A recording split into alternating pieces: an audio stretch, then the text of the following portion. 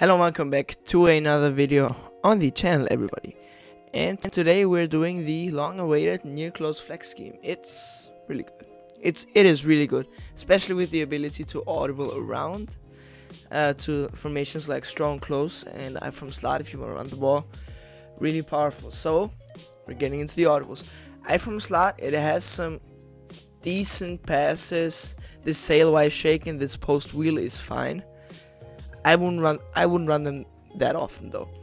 I would put stretch alert and halfback dive alert in my audibles, just so I have a run that I can go to that is popping, besides just the fullback dive out of near flex close. Now, the next formation that I want to set an audible for is strong close. Did a full video on strong close, really powerful in my opinion, and best used in combination with near close flex. And my audible, instead of inside post, which is kind of a crappy play, I'm not gonna lie, I'm gonna put a wide receiver out there. Why? Because that's the best play in the game, in the formation, no doubt about it. Then we're going to go down all the way to near close flex, and we're gonna set our audibles. Spacing sucks. We're gonna put smash there. Flanker drive is fine. Peer read special, or whatever it's called. Peer read special. That's how it's called. It just sounded like a weird name to me. My audibles are going to be smash, fullback dive, flanker drive, and Texas. Now we're gonna start by asking you to subscribe. Now we're gonna really start. That was just a joke. No, we're not gonna start with the plays yet. We want to talk about personnel. We want to make sure that we have two running backs out on the field. So I'm gonna put James White there just because it's a good receiving back. And we want to make sure that we have a tight end with a route ability. We want to have tight end apprentice out on the field because we're gonna need him to make some adjustments work. If you have a hard run master quarterback such as the Tom Brady or maybe a Philip Rivers, even though Tom Brady, in my opinion, is better, use them. They're really good. Because then what hard run master allows you to do is you can put any hard route that a wide receiver would usually need a chemistry for. You can put them on any receiver stock. The receiver doesn't even need that ability. Crazy good. And we're gonna start by the one play touchdown out of this formation against a cover 3. Against cover 2, cover 2 is really difficult to beat, and cover 4 is also very tough to beat. So you can't do it out of this formation. I've done videos on how to beat cover 4 and before. Unfortunately, there are no one-play bombs out of near-close flex against cover 4. Now, we're going to select post-drag him to come out in cover 3 out of the 3-4-R formation. Because the beauty of this formation is, it is a run-heavy formation. It is good to run the ball out of this. It's really smart. So what that forces your opponent to do, it forces them to come out in a run defense, and you can then just throw a cover 3 beater just like that. I would block both running backs if I were you, and then put Watson on the corner out. That's gonna suck down the deep zone. And then with Sanu, you can do whatever you want. You can put him on a drag, you can put him on a hitch.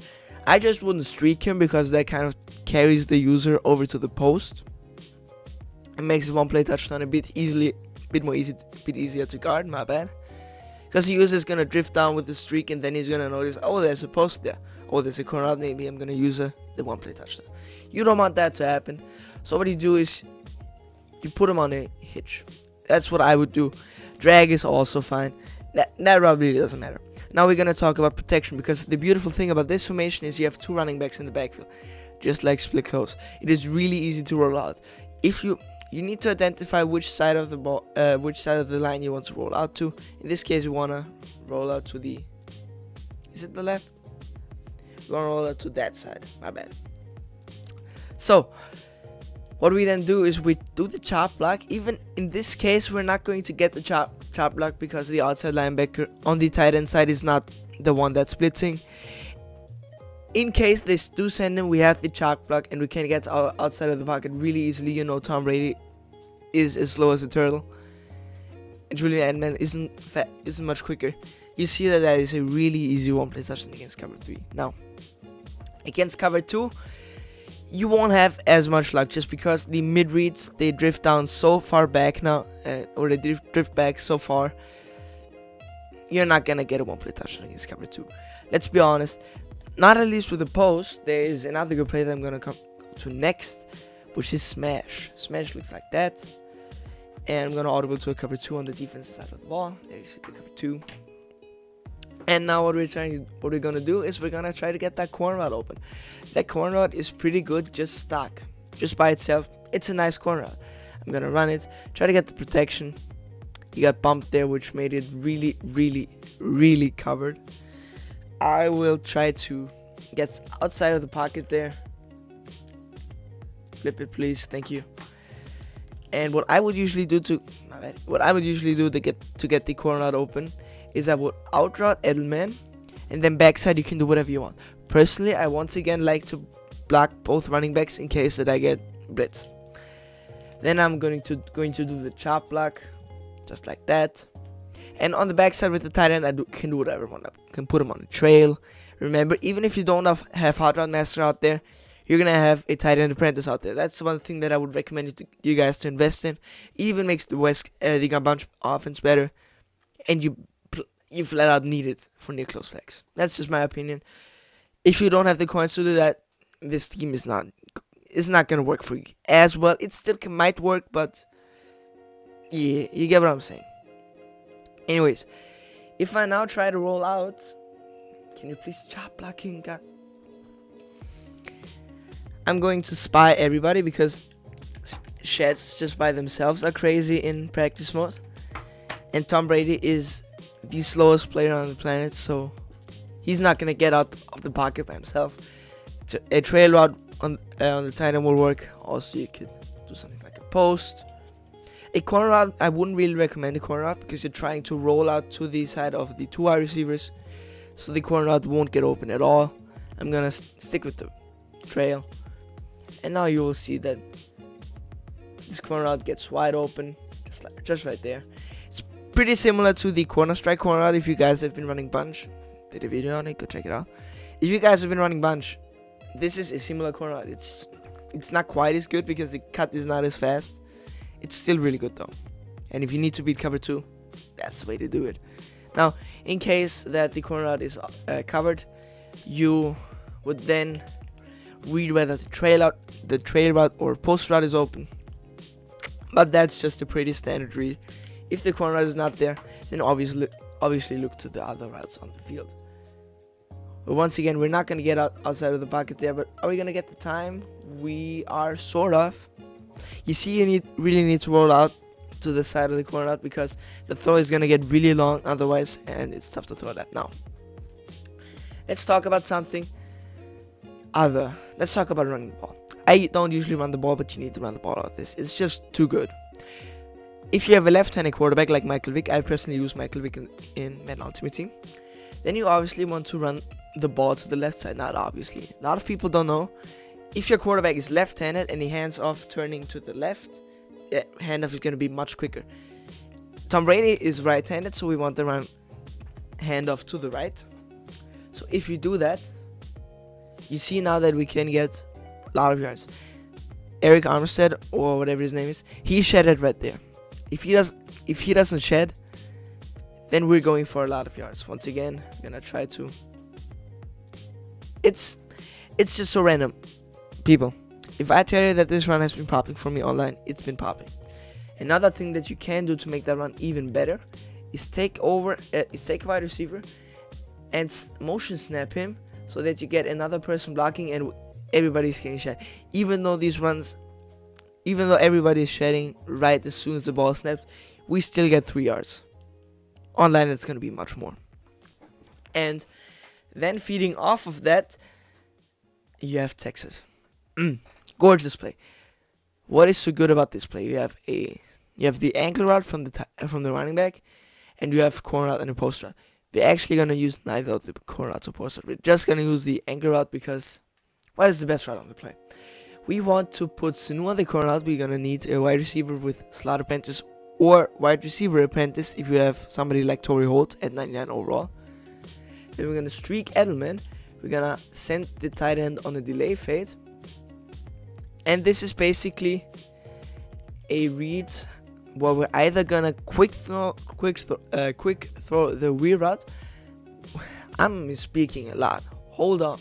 The halfback angle route, we're either gonna quick throw that, or we're gonna get the time to roll it outside of the pocket, and then we're gonna throw this corner out above every type of flat that has to be used. If it's not used, it's gonna be there. Now, let's talk about something that I really like to do. Once again, out of the Texas play, I like to put Sanu on the corner route, streak Edelman, and now this is where things get interesting. I do the same blocking adjustments. Oops, just like that, and you will see now that I will have a one-play touchdown. I mean, it's not going to be a one-play touchdown because Edelman is slow and Tom Brady can't throw the ball. But if you have somebody like a Michael Vick with 99 throw power, he's going to get it to Edelman.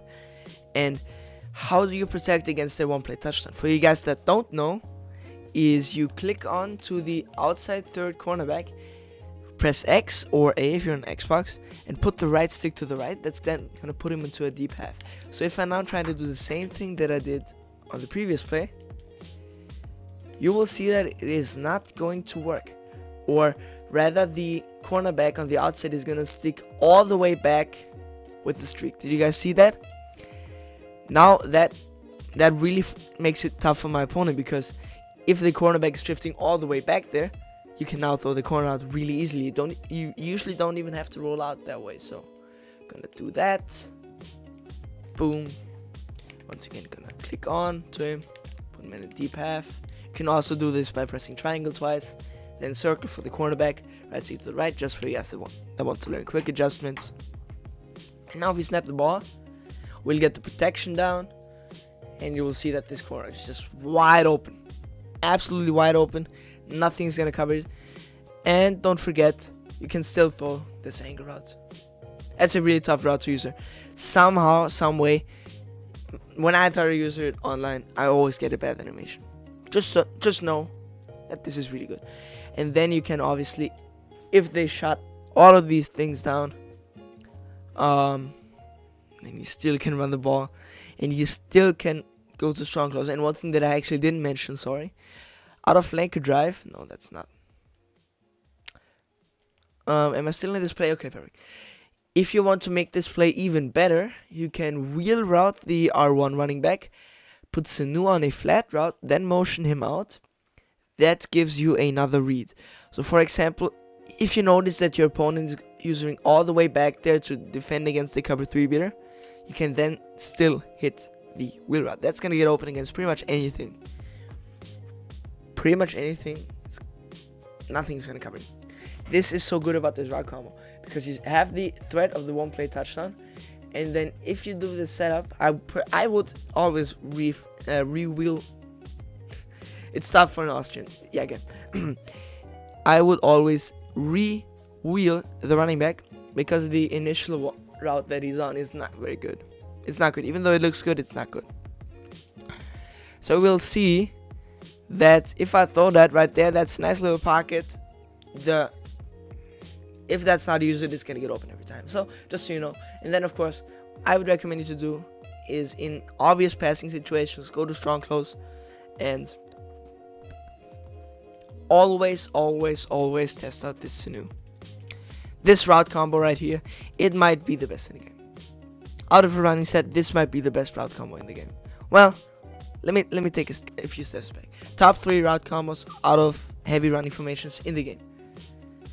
You will see that this post route from the tight end gets underneath, or gets in a nice soft spot against any coverage. Is going to get open every time. It's also man beating, so that's a really tough route to defend. Now, I'm very sorry because I made one mistake. I forgot to tell you about one of the best route combos there is. Out of this play, Texas, no hot routes. Don't reblock your running back wide. Don't do anything. Just send him out right there, and you see that he's on a hitch. Now you once again, you put Watson on a post, you put Sanu on a post, you put Edelman on a hitch, you block the running back, and it's basically a custom play. Both of these posts are gonna get open. I promise you that. If I now double team and do the blocking again, you will see that I can roll outside of the pocket right here, and this Watson is absolutely open. Once again, there's no zone in the game that's gonna cover that. Promise you guys, nothing's gonna cover it. Just make sure that you don't block the running back or anything before sending him out, because then it's not gonna work. He's not gonna be on the hitch and it's not gonna get this open. But man, it's just a beautiful route combo, because this X route, guess what, it's also getting open. This is so tough to defend. If your opponent doesn't blitz you, this is pretty much unguardable in my opinion. I would not know any defense that could defend this while also defending the run. Just putting it out there, your opponent is going to have to guess. And if he guesses right, good for him. Maybe he'll throw the ball away and lose it down. But if he guesses wrong, you have a chance at a touchdown. Not necessarily on the run play, but if he runs a man coverage run defense with 2 posts going to opposite sides of the field, he's crushed. That's a touchdown. I don't care what anybody says. In my opinion, I get a touchdown on that play, period. Now, there obviously are more things to that. The most important thing, however, is the protection, and make sure that you use both of your running backs in order to do a chop block, so that you can then get outside of the pocket easier, playmaker him up, and slow as Tom Brady is going to scramble for 2 yards. Grand for Brady. Yeah, that's pretty much it for the video. It went for 15 minutes. And honestly, there's still a lot of things to cover. I'm not going to cover them because then the video is going to be too long, and and there's a lot of adjusting that goes on during plays. You have to really get comfortable.